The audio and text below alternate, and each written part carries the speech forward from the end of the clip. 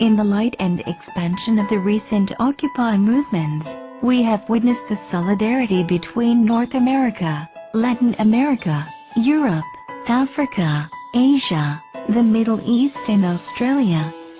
Every time our occupying families are raided or attacked by brutal police force, we show little to no solidarity between ourselves.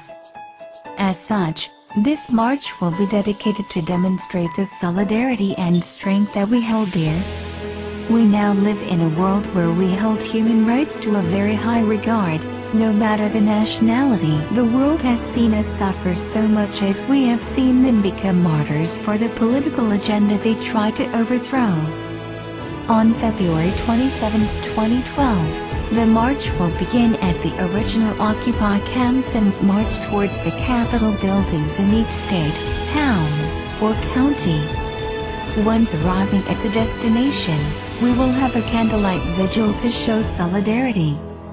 If you cannot keep a candle due to weather restrictions, you can use your cell phone lights, lighters and/or flashlights as a source of light. This march is to show worldwide solidarity with all occupations, including the occupations people rarely speak of.